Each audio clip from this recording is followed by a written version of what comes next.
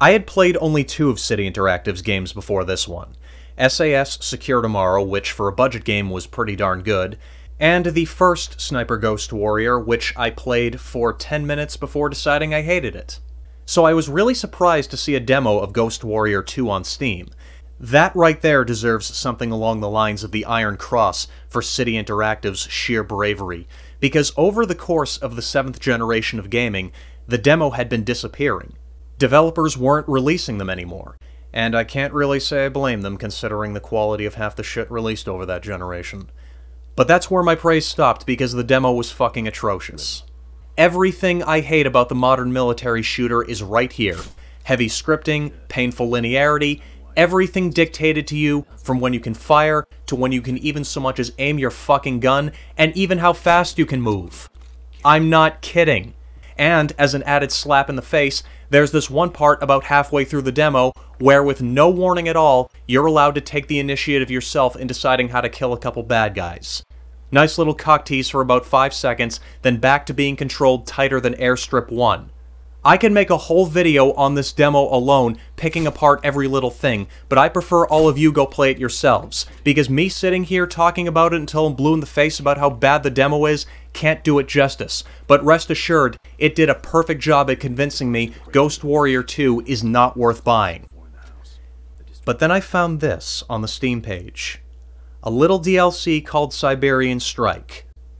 And it claims that in this DLC, the only thing you'll have is your map.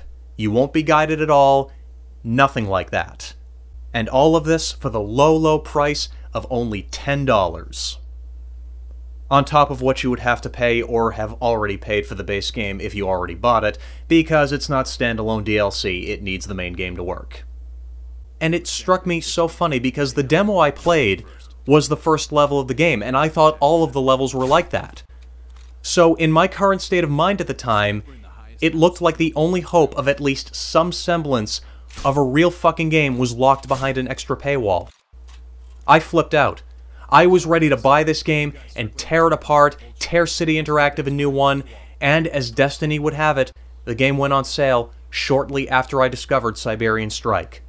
$4 I paid in total, $3 for the main game, and $1 for the DLC. So I fire up the game, I'm pumped, I'm ready to go postal on it, I get by the first level, fire up the second one, and it wasn't much different. Sure, the game was no longer dictating how fast or slow I could move, and I could take out the bad guys how I wanted to. Sort of. But that's not really saying anything. Ghost Warrior 2 fails on every level of what a good first-person shooter should be. And you can see that right from the get-go in the level design. Arguably the most important part of any shooter also happens to be the worst part of this game. It's like you're going down a fucking pipe. Ghost Warrior 2 is so slap-you-silly linear that it doesn't bother even trying to hide it. If you look in the lower left-hand corner, you'll see a nice little mini-map of the area where a small section is lit up and the rest is dark. I managed to make it outside the small lit-up area a couple of times, and the game gave me 5 seconds to get back into the combat zone, or I would automatically fail. Some parts of the level are bigger than others, but there's also plenty of invisible walls inside these areas that prevent you from doing even simple things like climbing up a rock to get a better vantage point. Oh, and you have a marker showing you which way to go through the level at all times, like you really fucking need it. This whole thing right here screams contradiction. You're taking a sniper rifle, a weapon designed for long-range fighting, and putting it into a cramped corridor shooter. I'm not an expert on real guns, but most of the situations I got put into, I'm pretty sure could be done with an assault rifle and the proper scope. And speaking of which, are there other guns? Yeah, sort of. You have a pistol as your backup weapon, and you can pick up other sniper rifles from enemy snipers, and that's it, at least from what I found. I found assault rifles lying on the ground, but I couldn't pick those up for some reason. I was able to find a semi-auto sniper rifle on a bad guy, which was a huge welcome because did I mention that every rifle the game gave me was bolt action? What, are we going back to World War I here or something? You're telling me that modern-day Black Ops commandos don't have anything better at their disposal than bolt action rifles? Give me a fucking break. That was my experience in Act 1 in a nutshell. When I got to Act 2, it was pretty much the same thing as the demo. I was following this guy, taking out bad guys once he gave the all clear, one or two parts where I could move around a bit, even blow up some AA guns. Then I got to the second level and I was following two guys around, and then I gave up because I got bored. Yeah, I gave up. I'm not the least bit ashamed to admit it. This game gave me no reason to continue playing. It has nothing going for it. Even the parts I mentioned earlier, where I said there was some resemblance of a game, the action bubbles, as I like to call them, they're not any good either. When you get to one of these points, all the enemies are either automatically tagged for you on screen, or they show up on the radar, and the only real freedom you have is deciding what order you want to take them out. And even in some of these action bubbles, where you're sneaking through an area such as what you're seeing right here, the game is not only pointing out the targets for me, it's also telling me when I'm clear to shoot them without alerting anybody else. And this was the best experience I had out of what I played. Oh, and get this, Ghost Warrior 2's idea of a challenge is if you fuck up during one of these action bubbles, every other bad guy will automatically know exactly where you are and start shooting at you, and it's next to impossible to get out alive. Mainly because you don't have a decent backup weapon like a silenced SMG or a rifle that isn't bolt action. You know, now that I think about it, the bolt action rifles are probably another one of Ghost Warrior 2's cheap tricks to further artificially inflate the difficulty. Yeah, that makes a lot more sense now thinking about it that way. I died on many of these areas multiple times. Why?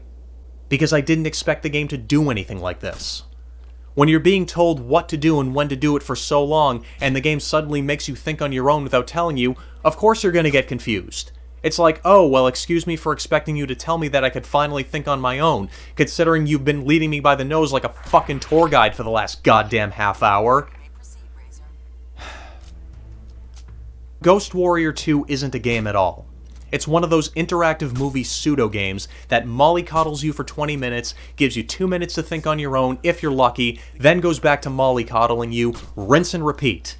This is more of a game in the average Call of Duty, and I mean that when I say it. But what about the elephant in the room? Siberian Strike. Well, that's what makes my experience with Ghost Warrior 2 even more perplexing because... I can't believe I'm saying this, but it's actually good. Whoa, whoa, whoa, whoa, whoa, hold up there, Contra, did you just say— Yeah, I did. Siberian Strike is good.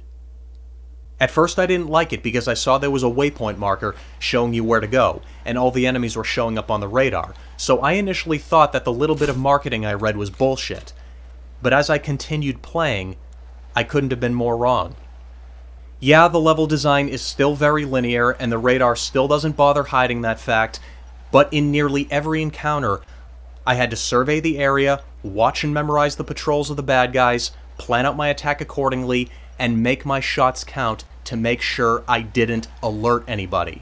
And there were plenty of nail-biting moments as I got into the right position to line up that perfect shot to take out two bad guys at once because I knew there was no way I could take them out separately.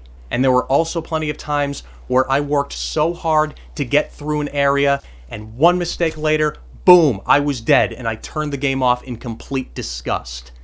Just like I did when I was playing a game I enjoyed, and the same thing happened to me there. I'm happy to say I enjoyed Siberian Strike a lot.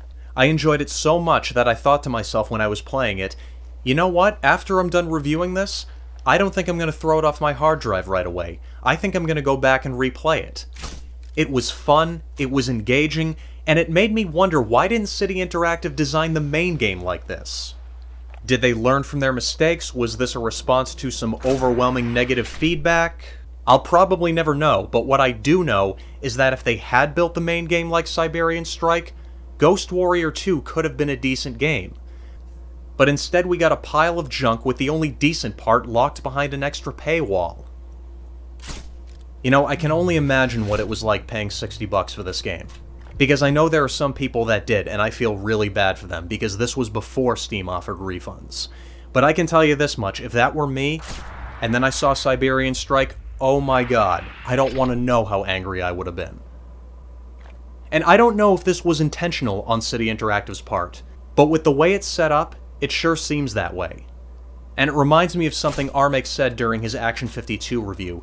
He said something along the lines of, instead of making one decent game, they had to make 51 piles of horseshit, so that by the time you get up to this point and you play something decent, you don't care anymore. It's like adding salt to your wounds.